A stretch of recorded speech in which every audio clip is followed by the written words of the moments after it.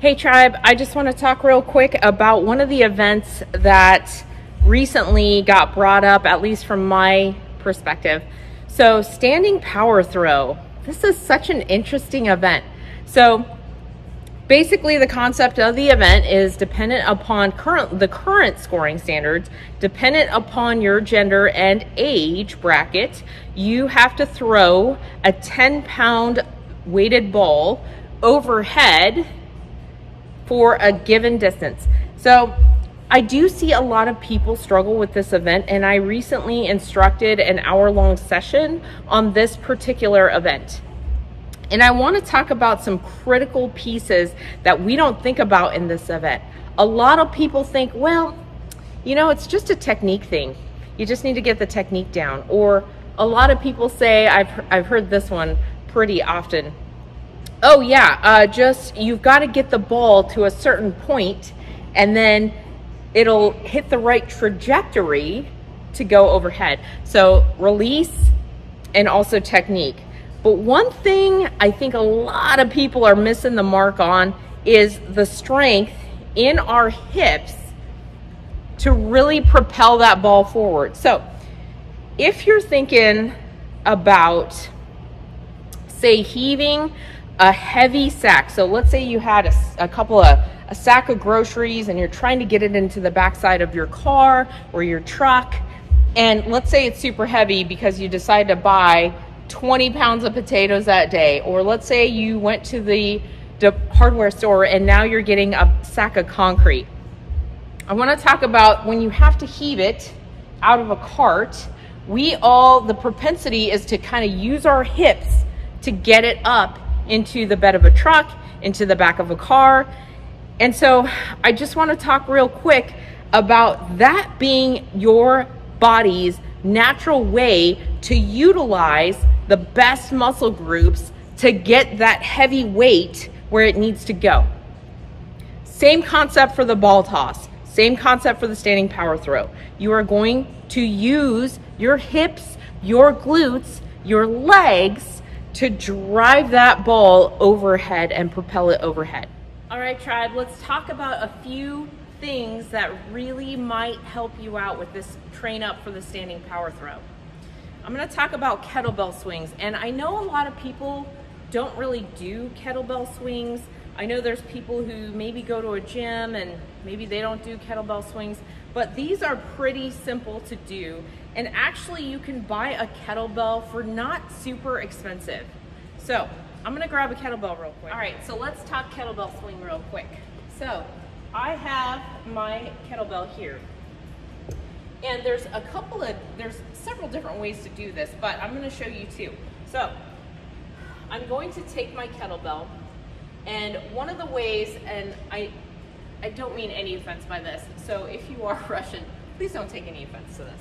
So a Russian kettlebell swing, I'm not coming up all the way, but notice that I am engaging all the lower body muscle groups and I'm squeezing my butt up at the top, right?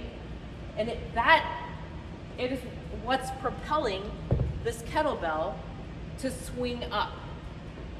I'll show you with one hand so you can just see that I really am not using my arms at all for this.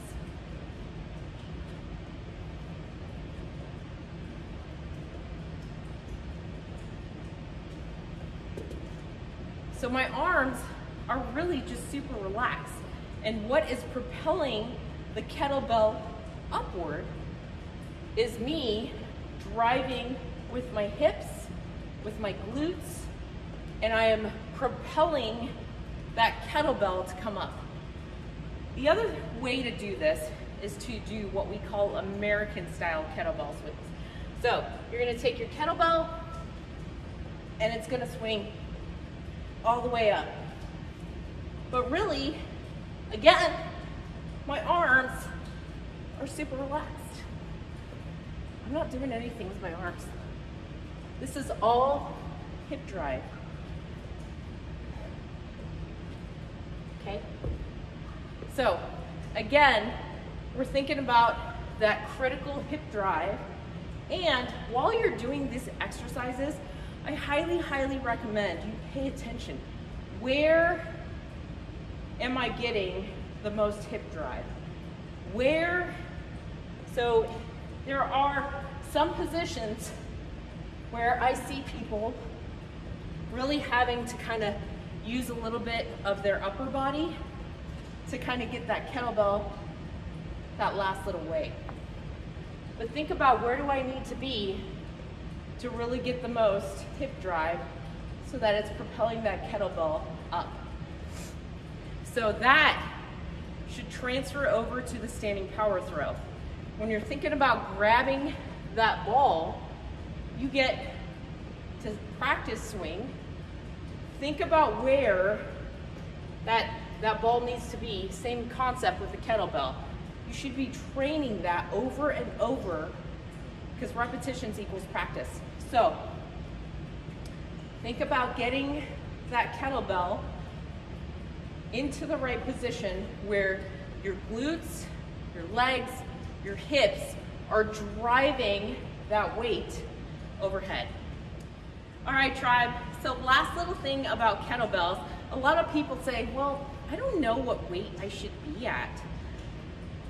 You know, find a gym. A lot of gyms do have what's called a one-day pass, and most gyms have kettlebells in varying weights. So you can go visit a gym and just go try out the different weights. Start low.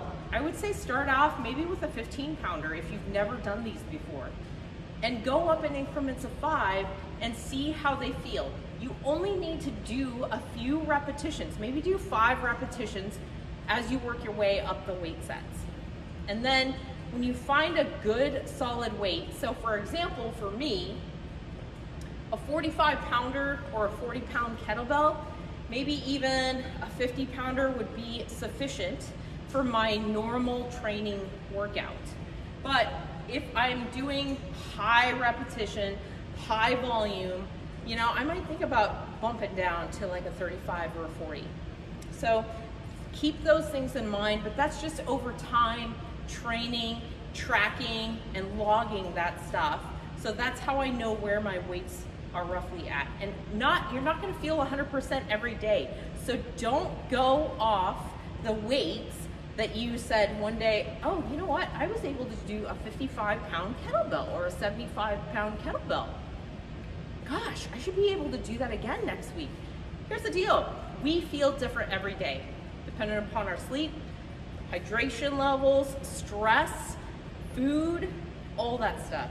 So you've got to take that into account when you go into a workout, same concept. I hope this stuff helps you guys on your standing power throw event. Keep training your hips, keep training your glutes, and get up from your desks every now and again, every day. Good luck, tribe.